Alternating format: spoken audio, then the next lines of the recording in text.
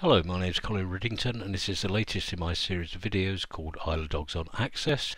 Today's video is working with time zones. Now this was done in response to a thread at accessforums.net called How to Return the Current Time for Specific Time Zone. I decided in order to make it more usable for a range of people that I would actually broaden the scope somewhat.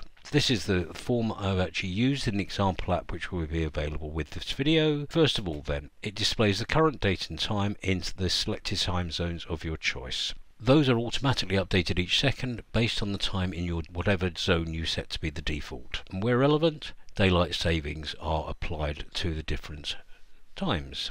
That means as the year progresses, there will be variations in the figures given in the last column, variations between that and the default time. Let's look at the app. And as you can see then, same form as I showed you in the previous picture there, but I've actually updated it to today's date. And at the moment then, I've got this set to Greenwich Mean Time as my default zone because I'm UK based. I've got daylight savings showing only for New Zealand, which is obviously in the southern hemisphere, and it is actually therefore summertime there. The other areas of the here shown either do not use any daylight savings times or haven't got that active at the moment. I can easily change from any one zone to any other to be my default by double clicking on a time zone. As you can see, Central Time is now set as that, and it's actually therefore changing everything with comparison to that one there. Eastern Standard Time. You'll notice an interesting one that I've deliberately included Iran, and that is a time zone which is actually not a whole number of hours but 8.5 hours difference between that and Eastern Standard Time. Let's go back to Greenwich Mean Time here. So as you can see, the time is updating every second there. Now if I change the date and time in Windows settings from the automatic one here, let's change that now to October 4th, and I can change the time as well if I want to. And if I now just minimize that again and come back into here, it's automatically updated and applied those. And as you can see now, back on the 4th of October, there were the US and the UK were also in summertime. New Zealand had already started its one as well there. And if we change the date again, obviously we can change that still further. So where does that information come from? We have a table with the time zones that it's got the country. That is relevant because for some of these they may share a time zone but actually apply their summertime at different stages of the year. Name of the time zone, the code for it, the full name of it, how that compares with the Universal Coordinated Time, actually abbreviation is UTC rather than UCT. Whether or not that is set as my default zone, at the moment the UK is set as the default zone, as you can see there, and where daylight savings time is actually enforced in that country there, when it starts and when it ends. And you can see that for the US it starts in 14th of March this year, 2021, and ended on the 7th of November. For the UK it started slightly later and it ended slightly earlier. Every country is different, and from one year to the next it may be different as well. New Zealand, being in the southern hemisphere, it started its daylight savings time at the end of September and it ends it next April. Ethiopia and Egypt don't use daylight savings time at all. As I said, Iran, which has a different time zone, 3.5 hours normally between that and UTC, and that starts its daylight savings time around about the third week in March and ends it earlier in September than most of. But that's where all the information is actually stored in the table. Let's just minimize the form a second. And this one here shows you the query. So we've got the same ID here. Default zone is actually marked with a P. I'll explain why that is in a second. Time zones, description, country, and UTC is the same as before, as is the start and end times there. So this then will actually calculate the local date time, and as I said, that is updated every second in the form with the timer event. The difference and whether or not daylight savings is actually applied. Now that P there, as I said, is shown on the form with a tick. The way I've done that is if I go into design view, those two fields there are actually in the Wingdings 2 font, and the letter P corresponds to a tick symbol, as you can see. Well, it isn't relevant to that, it's just left blank. So we've got this.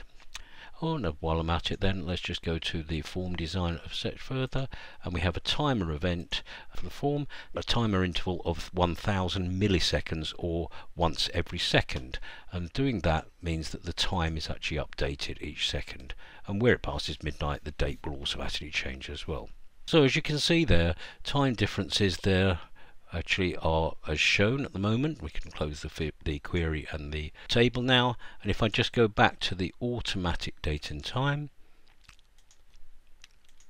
it will automatically update, and as you can see there, New Zealand is a day ahead of us because it's 13 hours at this time of year ahead. Iran is 3.5 hours ahead at this time of year, and so on for the other ones there. So if we just change these here, double click on that, so Iran is now the default time, then we've got the time differences as all half an hour values, but for around that 9.5 hours minus for central time and so on. Now, in order to actually find any additional values, you would need to look up what the local time is, what time for a particular country, what time zone it's in. You would need to actually determine its UTC value and its date start and date end of any daylight savings, if that applies. The code for this, there are 4 functions. First of all, this function here is daylight savings time default zone, yes or no, boolean. So the default zone, currently Greenwich Mean Time, we check whether it's actually on daylight savings time. So we look up whether the current date is between the start date for daylight savings and the end date. If both of those are true, then it's currently active, and so therefore this function there, this daylight savings default zone, is set to true. Otherwise, it either means it's not active at the moment, so it's winter time, or as in the case of countries like Egypt, is not used at all, so it's false in either case there, if that's the default zone. For the other zones, we base it on ID field of that record there, and it's exactly the same idea. So we see whether or not it's currently on daylight savings time, whether it's between the start and the end times, and if so, that comes true, and if it's not active or it's not used, it's false. To get the local zone UTC value, so we can actually look up using a variable here what the UTC value is in the table there for that particular zone, for the default zone where it's true, and then from that we can then apply the daylight savings value for the default zone. If daylight savings is applied for the default zone, that value is true, which is -1. So by subtracting that from the UTC value, we add an hour, or would change according to the time of year. Similarly, for other zones, then we use the ID field there and do exactly the same thing. Then we look up what the UTC value is in the table, and then we compare that by subtracting the time for the selected zone, and we further subtract the get local time UTC, and from that we can then get the 2 values that we need. Now if we come away from the code there, all that code is used in the query. The query I showed you earlier. The SQL view here is quite hard to see that at this zoom, so I'm going to actually go back to PowerPoint and show you it in there. Then those 2 functions that I used earlier. First we find out whether the default zone is in daylight savings time, true if so, otherwise false. Secondly, we find out whether all the other zones are actually in daylight savings time, true if so, otherwise false. We then use those 2 functions as part of these fields here. We select the ID.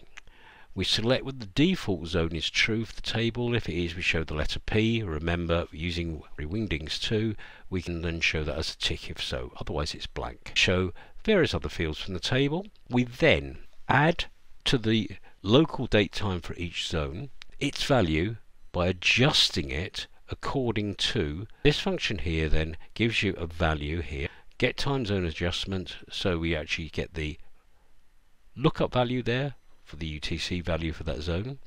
We take into account daylight savings time, and we take into account whatever zone is set as the local one where you're measuring the time against. So having put that in there, we'd normally do this in terms of hours, but it's slightly more complicated. But we've got Iran and some other places which have got different time zones which are part hours. So instead in minutes, and we're multiplying this function here then, whatever value that is, by 60 to get the difference between the local date time for your default zone and the one for each of the other zones. And then we can then do a simple thing here to actually put that value into here for that last column showing you the number of hours difference. And all I've done then, I've ordered it by the default zone, so whichever zone is my default, I shove that at the top, and then after that everything else in alphabetical order. I think that's explained everything there is to this. So thank you very much for watching. If you found it useful, I'd be very grateful if you do the following. Add a like on the video on YouTube and leave a comment. Suggest any topics for future videos in this series. And please do subscribe. You'll be notified whenever new videos are uploaded. The notes that accompany this video will include a link for you to download the example application if you wish to do so. Thanks for watching.